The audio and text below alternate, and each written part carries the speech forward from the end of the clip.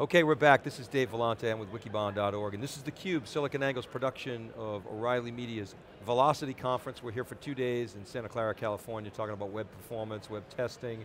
All the super alpha geeks are here trying to make the web go faster. Tom Lounibos is here. He's the president and CEO of SOASTA. Tom, welcome to theCUBE. Thanks, Dave. Good to be here. Good to see you, good to meet you. So yeah, this is quite a conference, some serious practitioners here. Very much. Not a lot of hand waving going on, not a lot of chest thumping and vendor marketing messages. I like that, it's a different vibe, isn't it? Yeah, it's a sysadmin conference, so you're getting people that fix problems, and they're usually behind the scenes and they're not in the forefront, and so you don't hear a lot of hype, you hear a lot of discussion about technically how do you fix things, and it's a good conference. Yeah, not a lot of suits. I don't even know if they know what this is. I know, I dressed up for you. yeah. Well, thanks for that. So tell us a little bit about your company. You guys are at the heart of this web performance testing world. Right. Tell us about that. Well, 10 years ago we started looking at web performance and mobile performance at the early days, and there's quite a lot of differences between a web application, a website, or a mobile app than it was to the previous generation, client server.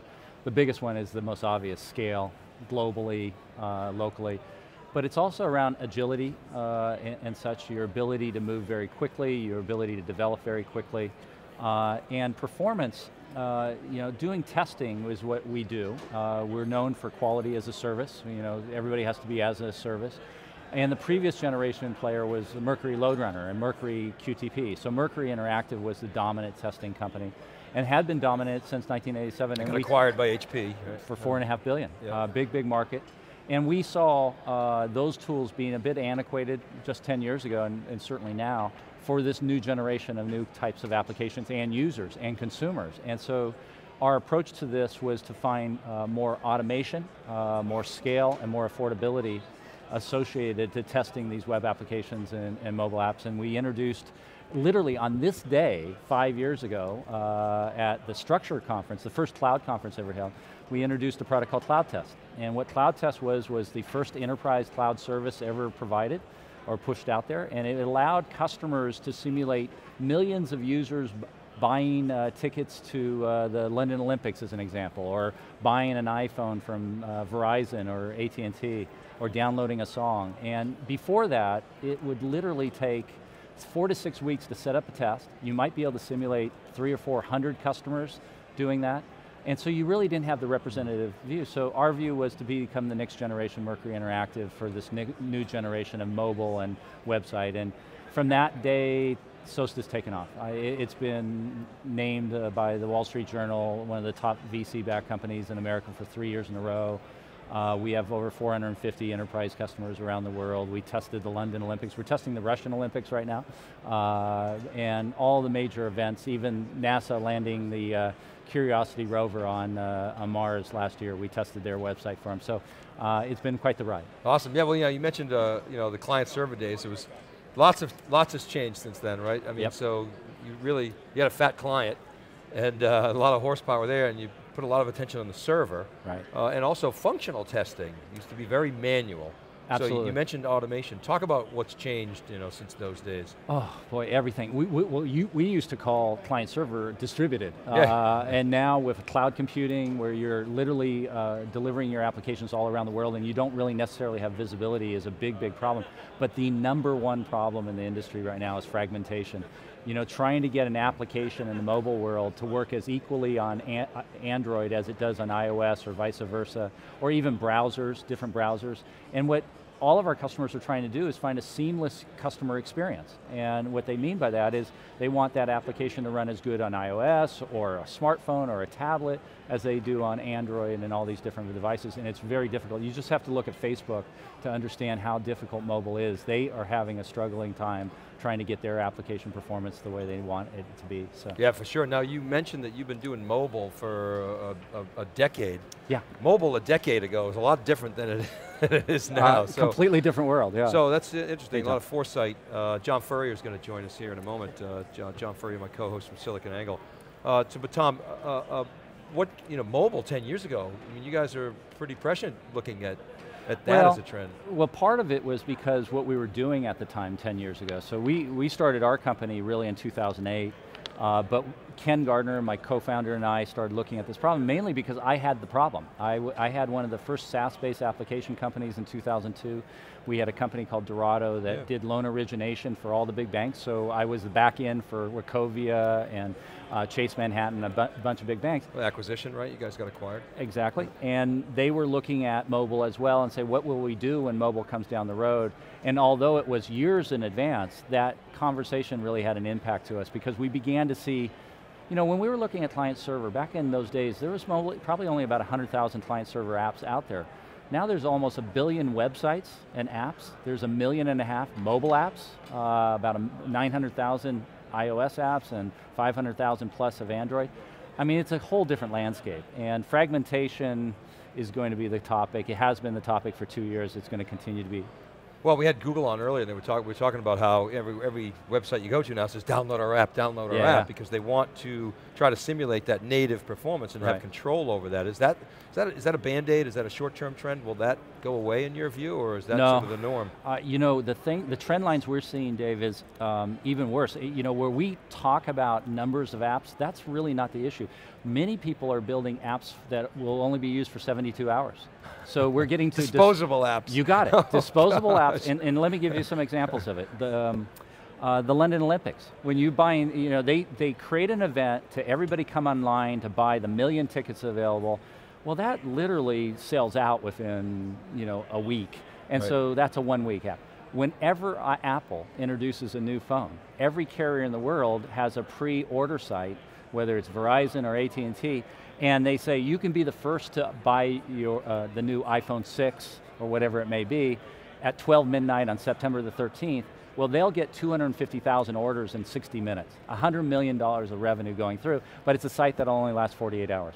So not only is the trend line going to disposable, it's also putting more pressure on performance. Wow, so yeah, we heard the gentleman from Obama for America today talk about how, you know, some performance increase generated a 14% increase in conversion, which meant tens of millions of dollars. So you're talking about iPhone sales or smartphone sales, we're talking about, you know, more than tens of millions even. Well, there's an impact both positively and negatively, and I think that's, you know, one of the things that I think is fundamentally changing is we talk about users, all of us geeks, and all the people here really talk about users.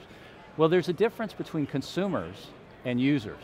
Users, when a site goes down or is slow, are kind of, they're either employees or they're going to stay on site and keep coming back.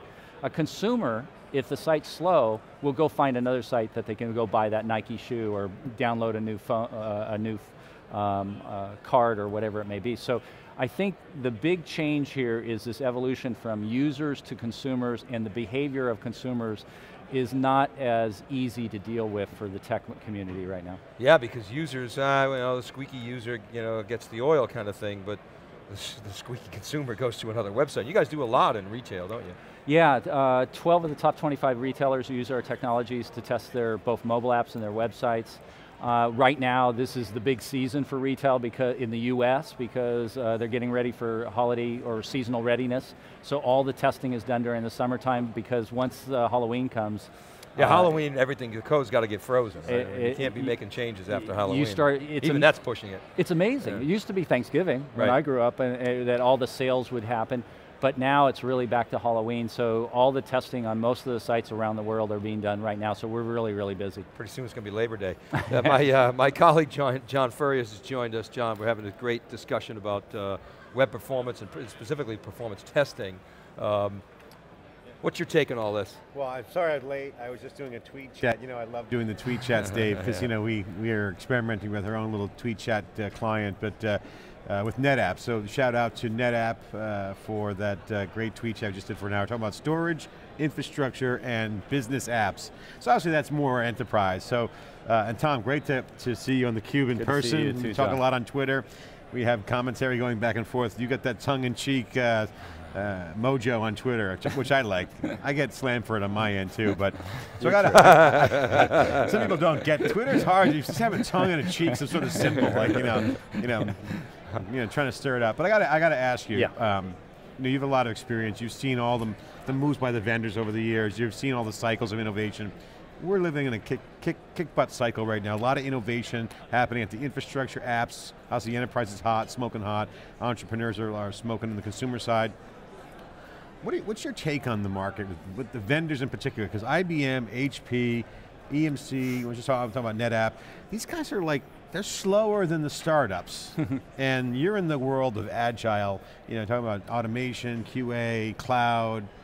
The app market's moving so fast. What's going on with the vendors in your mind? And how do they adapt to this new real world? Yeah, well, you guys know, I've been doing this for 35 years, and all that means is I'm old. But it also says I've seen a lot of used to be an advantage, Tom. Well, yeah. It's a hot thing, experience matters now. Well, we're continuously young in the Silicon Valley. But never too old to do a startup, I'm totally a big believer in it.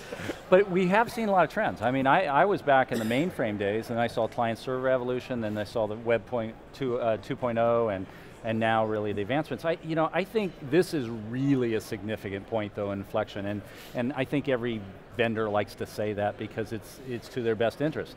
But the reality is, for 35 years, or at least for the last 20 years, the application lifecycle has been dominated by IBM, HP, Microsoft. And what I mean by the application lifecycle is dev, test, deploy, manage. Those are the four cornerstones.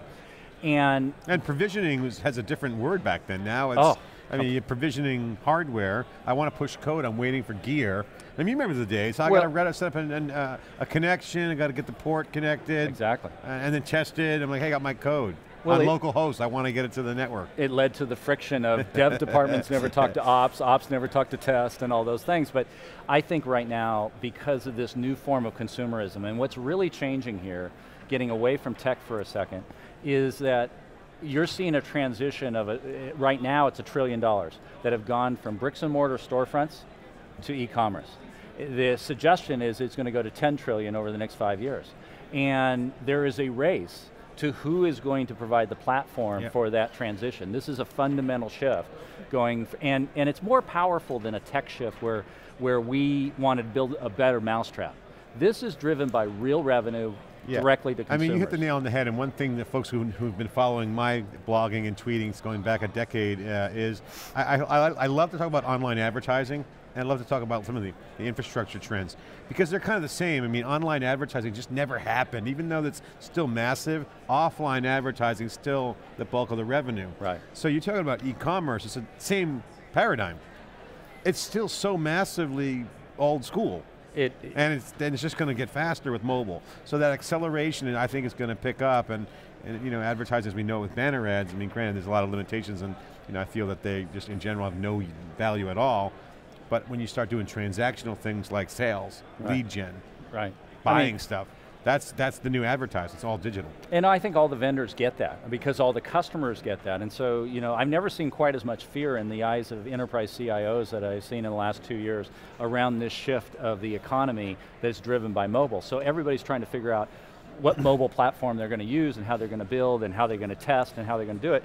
So, the young companies like my company are really adept to shift to those markets in significant ways, because we don't carry the luggage that the bigger guys have. And the impact, and probably the biggest impact for the big companies to make this move isn't necessarily technological, it's things like comp plans. How do you get a sales force that's used to selling a $10 million product to sell $1,000 an hour or something product? And that's a big, big shift for us. We just had Patrick Lightbody on, who's from New Relic, and he writes the books on Java and whatnot. And we were talking about Agile. Right. Agile, big fan of Agile, iterate, push code, the lean startup, the lean app. On the web, when something breaks, you just refresh your screen. Mobile's different. In mobile, you can't pull that genie out of the bottle. I mean, people who have the old iOS and the old Android don't have the auto updates, they don't have all that. The user experience, if something goes wrong, it's hard to pull those guys back in. So, you're seeing kind of the shift towards old school pre-packaged QA and test. You got to get it right. You can't just launch mobile and say, oh, we'll fix it. I watched a great interview last night. Do you agree with that? Do you agree? Or what's your view on this? Well, I think quality matters more today than it's ever mattered. When you go directly to the consumer's 3 clicks away from a competitive environment, so the brand doesn't have control. For 100 years, retailers focused on trying to get somebody off a couch, drive to a mall, even if the service is bad, they're not going to go somewhere else. In technology, when you go directly to the consumer, if the site doesn't work, you're done. Monitoring, as an example, has a real problem because while we talk a lot about monitoring around here and there's a whole APM market, by the time you start seeing latency on a site, your customers are gone and they're not necessarily going to come back. And so that's the bigger problem. So quality as a service is actually becoming quite the play within these communities. It used to be, I wrote a blog on this about a year ago, it was agile at what cost? And if it's the cost is quality, then you're in big trouble. I think there's a lot of people are trying to take agile and take shortcuts through QA and just, oh, Mark Zuckerberg promotes this with his, oh, just go break stuff. I mean, come on, that means you can push crappy code. I did something really interesting last night. I went to YouTube and I was watching some interviews, an old interview with Steve Jobs from 1990 when he was at Nix. And what he said in that interview, he said, we now have to go to the enterprise. We have to be world class, and what the definition of world class is agile, although he used time to market back then, agile and quality. If you don't have those two things, you're not world class. And I think that's the definition that still stands here 23 years later. So how do you size your opportunity? I mean, you like to talk about TAM, but these things are so much in flux. How do you communicate that to investors, and, even internally through strategic planning? Well, there's a couple different things. There's a lot of variables, and some of them are good and some of them are more traditional and not the right way of doing it. I think the old school way is doing what I said earlier, there's 1 billion websites, there's 1.5 million mobile apps. That's the way we used to size.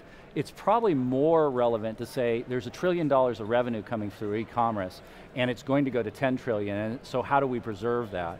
I think the other side of it is to do, the other traditional old school is, in my space alone, and clearly I'm going after HP, sorry, John, but HP. Why are you saying sorry to me? I don't, You were at HP at one point. Yeah, I'm a fanboy, but I've been critical of HP. They know that. I just wrote a post on their cloud That thing. was actually a very good post. But I don't think they were happy about that one. The Mercury, the Mercury company, Mercury Interactive, was acquired for 2.25 billion or 4.5 billion in 2006. IBM bought Rational for 2.2 billion. Testing's always been big, but at a much smaller set, meaning there was only 50,000 client server apps as an example. Now we have millions of apps that are generating trillions of dollars of revenue, and the world's quite a bit different. So it's about, will somebody that's making $1 million on a website spend $60,000 to make sure the user experience is a good user experience? That's really what it comes down they want to do that through SaaSification, and you're seeing it. I mean, obviously Salesforce got it started, but you see what's happening with Workday, you see what's happening with ServiceNow. I mean, the SaaSification of virtually all businesses, and it's hard for companies with legacy, on-premise software, a lot of baggage to make that transition. We talk about this all the time, John. Yeah, it's a tough, I think that's fundamentally the bigger transition. It's not the technological shift, it's the business shift. And I've seen that because we partner with a lot of the big companies like IBM and others. And I think at the same time, this is a whole different infrastructure and network that we're dealing with, and the fragmentation of mobile. Technologically, this is a far more complex problem to deliver quality user experiences. So you got to take both. You got to look at the SaaS business model, tough for the big guys to kind of come down, and then you've got to get them to a point where they fully understand and appreciate the new infrastructure and network and all these mobile devices. And we're lucky, we're ahead of the curve and we've been leaders in this area, but the big guys will come around. I mean, they're big guys for a reason. Tom, thanks for coming inside theCUBE. Great to see you live in person. Great to also know you on Twitter. It's been a virtual conversation we've had many times. Yes. So thanks for coming on theCUBE, and we're at the Velocity Conference. Hashtag is Velocity, CONF Conf, short for conference, Velocity CONF. Tweet us, we're going to respond to you, and got a lot of interaction, Dave, on Twitter right now. We have a lot of interesting statistics. People are very interested. Obviously, this is JavaScript overlay from Fluent, but in general, a lot of interest in live sketching, SiliconANGLE, web performance, Wikibon, theCUBE. We're all trending on there. Mobile performance seems to be the hot thing right here. So we're going to continue to break it down for here inside theCUBE. This is theCUBE, our flagship program. We got the events. Extract the city from the noise. I'm John Furrier with Dave Vellante. We'll be right back after this short break.